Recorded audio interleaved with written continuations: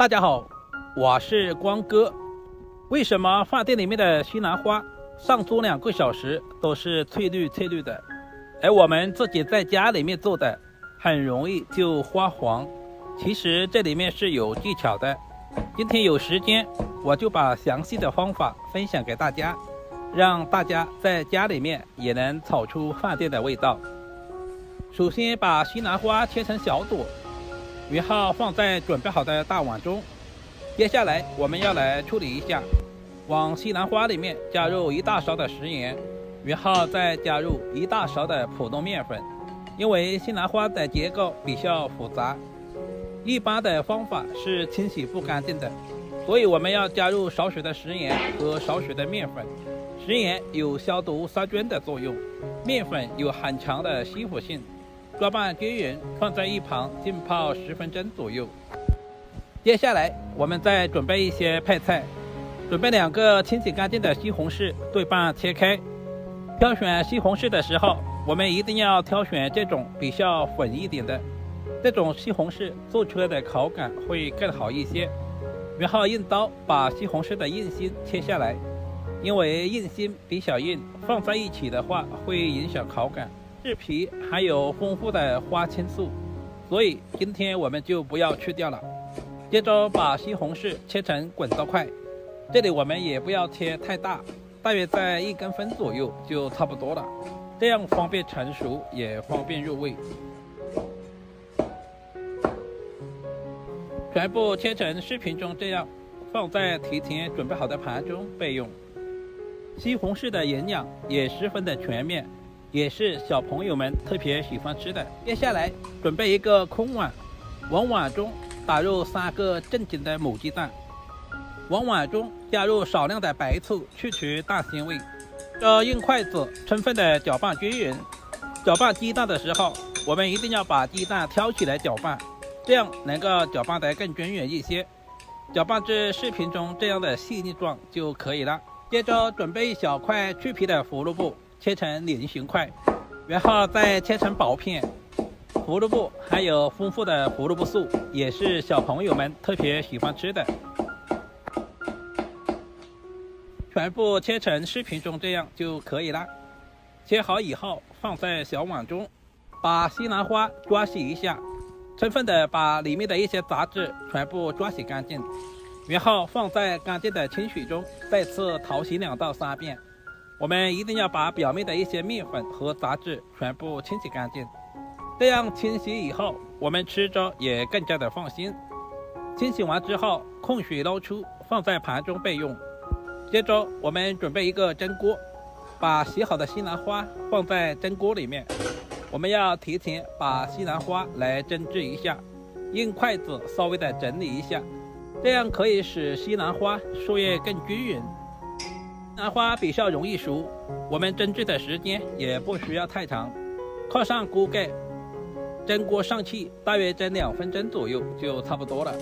如果蒸的时间太长，西兰花吃起来就不爽脆了，而且很容易发黄。这些都是饭店不外传的小技巧。2分钟以后，我们打开锅盖看一下，现在的西兰花翠绿的，看着都非常的有食欲。现在的西兰花大约有6到7成熟了。我们用锅铲把西兰花全部盛出来，放在一旁备用。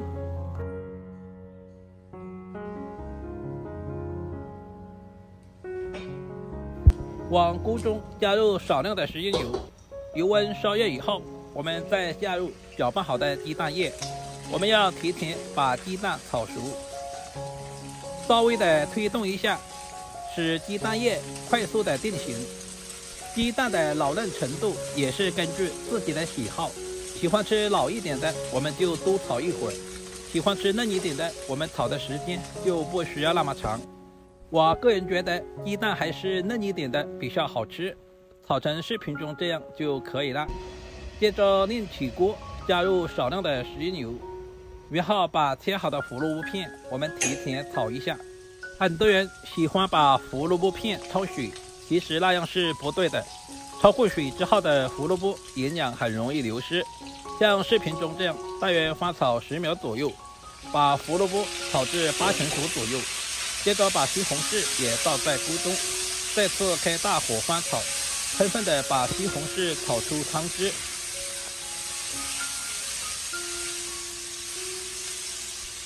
这个时候，我们就提前加入1勺食盐，给西红柿入下底味，再次翻炒均匀。加入食盐更容易炒出汤汁，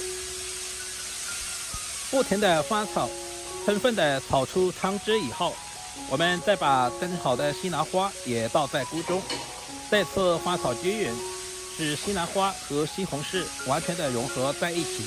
我们要把西兰花炒干水分，炒出香味。接着，我们就把炒好的鸡蛋也倒在锅中，然后加入少量的生抽酱油调味，再加入少量的鸡精，其他什么调味料就不需要添加了。再次翻炒均匀，把所有的食材炒至入味。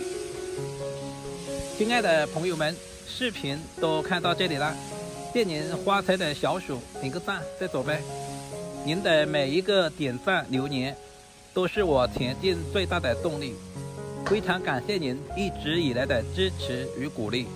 大约翻炒20秒左右，把所有的食材炒至入味，炒成视频中这样就可以出锅啦。